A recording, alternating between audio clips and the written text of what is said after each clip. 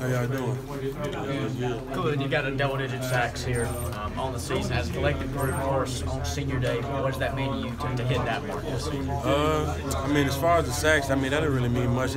I just wanted to go out there and play well. You know, obviously my family's watching, everybody's family's watching, so it meant a lot to them. So I wanted to go out there and play well for my mom. My dad's down there my dad is looking down on me right now, so I definitely just wanted to put on a good performance for him. So it was good. How much did it sink in on the walk down the hill that these are your last two games in the Valley, possibly, if you do decide to lose? I would, like you said, you know, it's a possibility that might be the case. So, you know, I didn't want to take this moment for granted because, you know, obviously I still don't know what I'm going to do as far as after the season. But, you know, to have this opportunity to have my family there and potentially this might be one of the last two home games that I get to play in here, man. It was a great experience. You know, obviously it just kind of showed the struggle of me throughout my first 4 years. You know, obviously the first quarter we struggled a little bit, and that's how my first year here was. And I kind of kept progressing, and we just got better with time. So it was a good experience.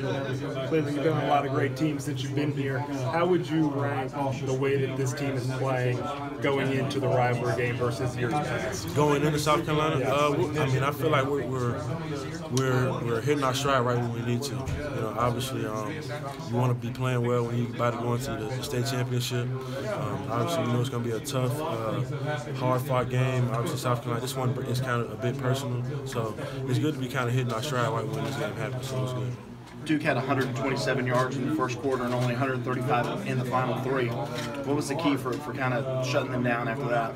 Just settling in, man. Obviously, that quarterback is really, really good, and the margins for error was really, really small with him. The type of throws that he made and the rush lanes and things like that, and the running back was good too, so we knew we had to wrap him up. So just honing in on our details, man, that was the biggest thing. Not just going out there and feeling like we can just beat these guys based off talent, you know. Honing in on the details and really focusing on, you know, doing the little things. The big thing we kind of settled on. How different is this next game compared to the ones you've played to this point? Is there anything? What's the spice like with this game? Not really much different for us. I know it's kind of amplified for everybody else in this state. You know, obviously it's a state championship.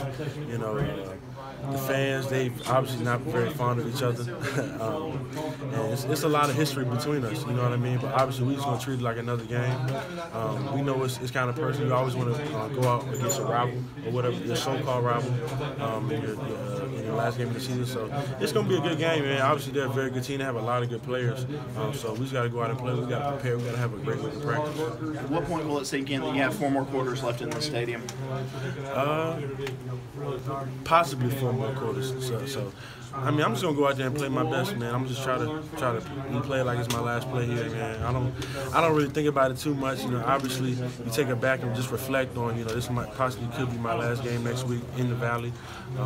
But you know, I feel like my relationship here it runs way deeper than just the football. You know what I mean? So I'll be back, and I don't really focus too much on just the playing side because my relationship with Clemson is much deeper than just football. You said possibly. Does that leave open the possibility you could come back? Oh yeah, for sure. I haven't made a decision yet. You know, I mean, whatever people assume, you know, you can't really assume it because they're not me. You know, last year people thought I was going to leave. Last year people thought I was going to come back. But at the end of the day, it's a decision that I have to make. And I haven't made that decision yet. So, you know, at the end of the season when we're done, you know, I'm focused on the present right now. That's all I can be focused on. You know, I feel like I owe that to my teammates, to the Clemson family, you know, just to focus on, just be present in the moment. So, yeah, I haven't made that decision yet at all.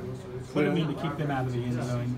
You had a pretty good knack defensively of keeping the opposition's offense out of the end zone. Oh, that was huge, man. Obviously, you know, we didn't play well in the first quarter, but holding the 2 field goals was big. And to, you know, keep them out of the end zone for the rest of the game, man, that was huge because, you know, we're big on, you know, bending but not breaking. You know, obviously, we knew that's a very good offense.